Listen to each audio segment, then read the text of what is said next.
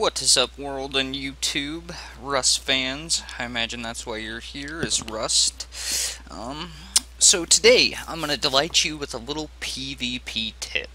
And this PvP tip, you're going to need the basic setup I have in front of me, plus something similar to what I have underneath me. Okay, so the real tip here is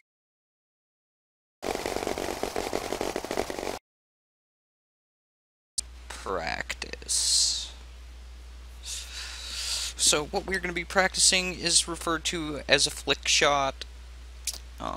It's basically just learning the game mechanics and the weapon mechanics and timing, you know, how it works in the world of Rust. So what I usually do is I set up something similar to this, make sure I have a bolty loaded ready to go, and the technique you're going to be practicing here to learn the flick is you want to bounce from one post to another post, centering a target. And this target you're going to try to hit while doing one fluid motion back and forth between these posts.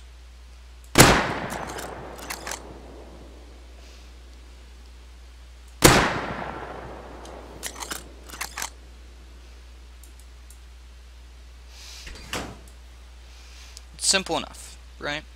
Simple enough. Okay, so with this setup, I've got it designed to where you can use multiple posts, different targets. You can go clear across it. It's basically up to you. What you want to practice is that moving the rifle and shooting, that timing, right? So once you get this concept down, I want you to add in character movement.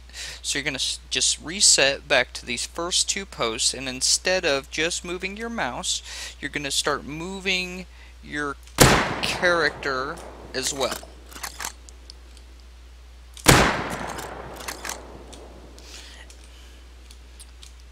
And this technique right here, guys, has improved my PvP probably 2 times over as far as shooting people on the move, long shots, and rapid fire with the AK.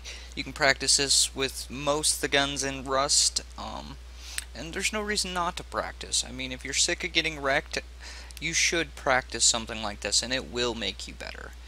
Well, this is Perfectus, and I'll see you next time. Please like, sub, comment, share. If you didn't like it, please leave in the comments what you didn't like about it. Anyway, I'm out.